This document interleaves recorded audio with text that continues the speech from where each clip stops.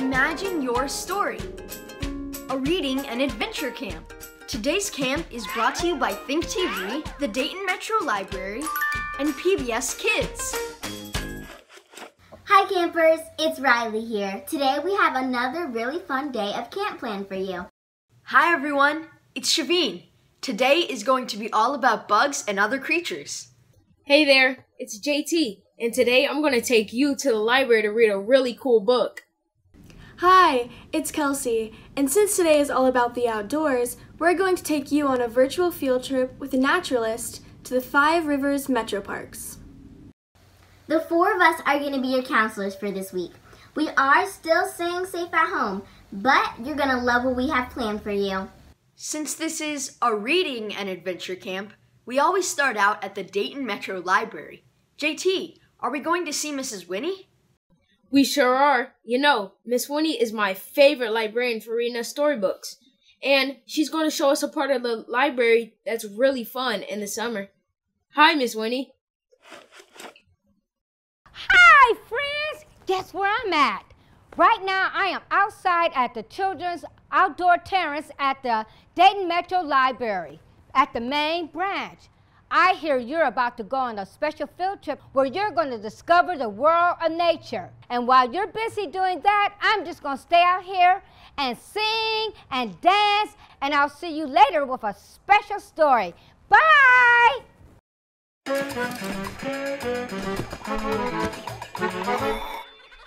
Okay, today we're going outdoors for our field trip. Have you ever visited any of the 5 Rivers Metro Parks? There are gardens and rivers and parks and hiking trails all over our region. And today we're doing one of my favorite things, which is going exploring in a creek.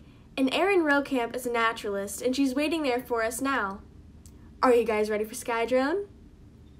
Then let's go! Okay, ready for liftoff. Today's Skydrone is taking us to the Germantown Metro Park, which is one of my favorites. This is so cool. Have you ever gone hiking here? They have some amazing trails. Nice job, Skydrone. One of my favorite places to explore rocks is in the creek, and I just came up on this rock right here. So let's go take a look at it. When you come up to the rock, you want to remember that this could be a creature's home, so you want to be respectful to those creatures. And when you lift up the rock, you know, what's underneath might startle you, or you could even startle them. So when you lift up the rock, you want to lift the rock towards you. And if it would be something larger, like maybe a snake, you have a nice barrier between you so the creature can't get towards you. Oh look, there's a little crawdad under this rock. So this is a crawdad. Some people call them crayfish. And this is just a baby. So he's very small and he has very tiny pinchers. The adults will have larger pinchers, and so they can look a little bit more scary to people at times. But really, these creatures will be much more afraid of you because you're much larger than them. And these pinchers actually have a lot of uses for them. They use them to hold on to rocks and to also catch and eat their food. So we're going to go ahead and put this crawdad back. And to do so, we want to, again, be respectful of these creatures' home. So there still could be some creatures down here or on our rock, so we want to put it down very gently. And after we put down our rock, we can put our crawdad right next to it so we don't accidentally squish it. When I got to the creek today, there was already 2 girls out exploring and flipping over rocks looking for creatures. And they found some really neat creatures and are willing to let me share them with you. One of the creatures that they found is a salamander. And this is a baby salamander. If you look closely, you might be able to see its gills. It also has tiny little beady eyes and little tiny toes. And this salamander, if you go to explore salamanders, you want to be careful because they have bones, just like you and me, that you could accidentally break if you're not being careful. They also might feel a little bit slimy to you, and that's how they keep themselves from getting sick. So salamanders can get sick just like you and I can get sick, but if you wet your hands before touching them, you can help keep them from getting sick. Salamanders can come in all different shapes and sizes and colors. I wonder what kind of salamanders you can find near you. spiders are another creature that are also common under rocks. When you first see a spider, some people might be afraid, but these spiders are actually very docile and gentle, as you can see here with this spider. When you find a spider, though, you don't want to grab it. You want the spider to control the experience and decide. So if it wants to climb onto you like this spider, that's okay, but you don't want to go and grab it. There's lots of different types of spiders, too, that you may see. So like our salamanders, they come in different colors and shapes and sizes. They also are very different sometimes in the way that they hunt and what they eat. So if you see a spider, it can also be really neat to watch them for a while and observe how they're hunting. Now, next time that you're on a hike or even exploring your backyard and you see a rock, you might be curious what creature calls it home. When exploring, remember to be respectful and always put the rock back where you found it. Thank you for exploring!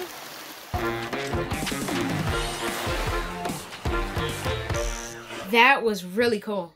Say, before we got together today, I asked each of you, what's your favorite insect? What'd you guys come up with? Well, sometimes in our backyard, I see a white admiral butterfly. I have a picture right here. You can find them throughout a lot of Ohio. I love the iridescent blue markings. They sort of glow. Wow, that's beautiful. I chose the ladybug. Isn't it cute? It's really a type of beetle, but farmers like them because they eat a lot of insects that damage crops. I like them when they land on my finger and then fly away. And some people all around the world actually consider them lucky. My favorite insect is also a type of beetle. I really love fireflies. Here's a picture of one.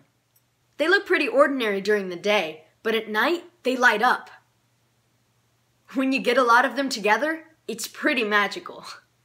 Yeah, that's one of my favorite things about the summertime, seeing the fireflies. So, JT, what's your favorite insect? That's easy. The honeybee. I love honey. But I also like bees because they're amazing teamwork. That's how they're able to produce so much honey. If you're in a garden, it's really fun to watch the bees flying around the flowers and collecting pollen. Say, JT, do you know why bees are so sticky? Nope. Because they use honeycombs. So campers, what's your favorite insect? You can even draw a picture of one, and we'll post our favorite ones. See, I drew a picture of a ladybug.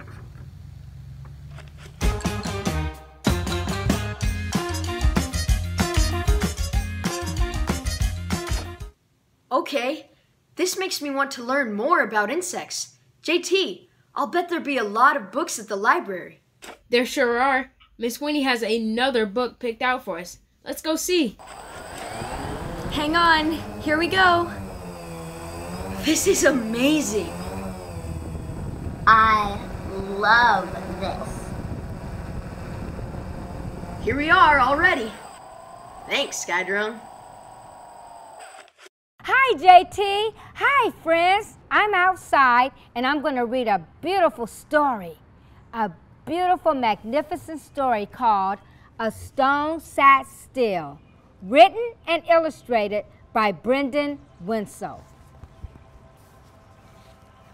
A stone sat still with the water, grass, and dirt.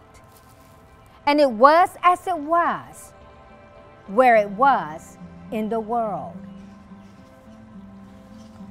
And the stone was dark. And the stone was bright. And the stone was loud. And the stone was quiet. And it sat where it sat, with the water, grass, and dirt. And it was as it was, where it was in the world. And the stone was rough, and the stone was smooth, and the stone was green, red, purple, and blue. And the stone was a pebble, and the stone was a hill, and the stone was a field, and the stone was a smell. And it sat where it sat, with the water, grass, and dirt.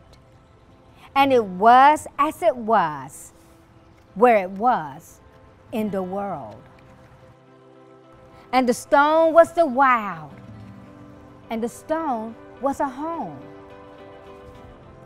And the stone was a kitchen, and the stone was a throne. And the stone was a marker, and a map, and a maze. A danger, a haven, a story, a stage. And the stone was a blink, and the stone was an age. And the stone was an island, and the stone was a wave, a beautiful wave. And the stone was a memory, and the stone was always. Have you ever known such a place where with water, grass, and dirt, a stone sits still in the world? A stone sat still. You sit still for a moment and you listen and imagine. Can you imagine your story? Bye.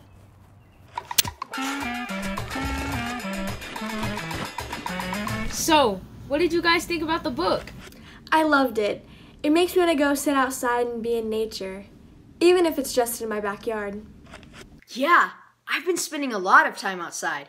My mom loves to garden, so sometimes I help her out with that. You won't believe what she gets excited about. Worms! Maybe they're not an insect, but she says they're really great for the soil. That's what my neighbor says, but worms aren't really my thing. Hey, I know worms are important, but you know what else is really cool? All the crazy ways that insects see, eat, and move around. I have a video. Let's check it out. Insects play a vital role in the world's ecosystems. They pollinate crops, provide food for a wide variety of animals. They give us silk, honey, medicines, or even just good to eat. Scientists have identified about 1 million different species of insects, and they're still finding many new ones. Etymology is the branch of science devoted to the study of insects. And by understanding insects, we can learn a whole lot more about our world. This video has a lot more information about insects. You can watch it on our website.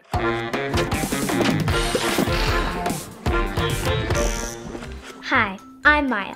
Today, we're making ants on a log. Now, we're not actually making ants on a log. We're making a fun and easy snack. To make ants on a log, you will need celery, peanut butter, and raisins. Some other items that can be used as substitutes are bananas, cream cheese if anyone's allergic to peanut butter, and chocolate chips if anyone's allergic to raisins. I think I'm allergic to raisins. Today, I have an assistant to help me. This is my little sister, Jada. Say hi. Hi. First, you're going to wash your celery so it's nice and clean. Then, you're going to take your spoon or knife. Here, Jada. Take some peanut butter. Oh my goonies. Okay, that's good. Now, you're going to take your celery and put the peanut butter on it, like this. Like this? Yeah! Wow, Jada! This will be our log. Perfect.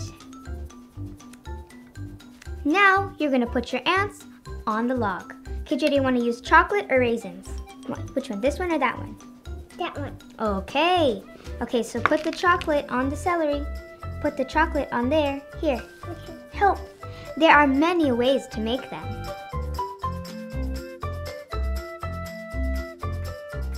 And that's all there is to it. You want to bite, Jada? Yeah. Okay, go bite.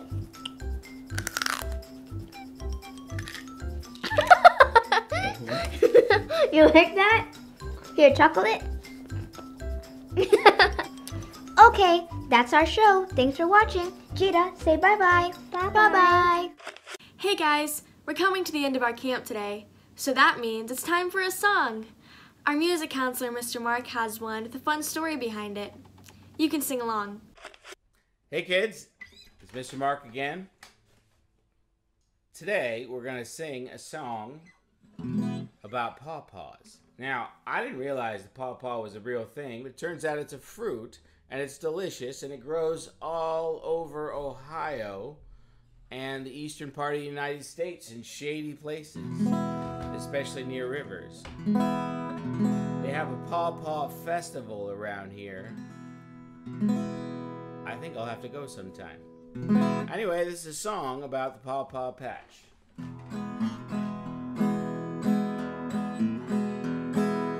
Where, oh, where is dear little Liza? Where, oh, where is dear little Liza? Where, oh, where is dear little Liza? Way down yonder, the pawpaw patch. Picking up pawpaws, put them in your pocket. Picking up pawpaws, put them in your pocket. Picking up pawpaws, put them in your pocket. Way down yonder in the pawpaw patch. Come on, kids, let's go find her. Come on, kids, let's go find her. Come on, kids, let's go find her. Way down yonder in the pawpaw patch.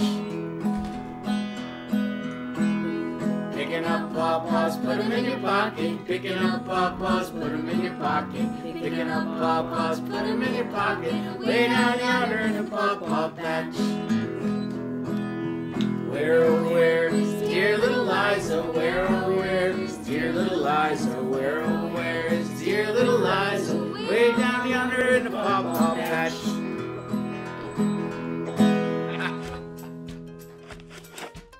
Thanks, Mr. Mark. That was a fun song. Well, campers, that's all the time we have for today. Remember to keep on reading. We'll see you real soon. Bye!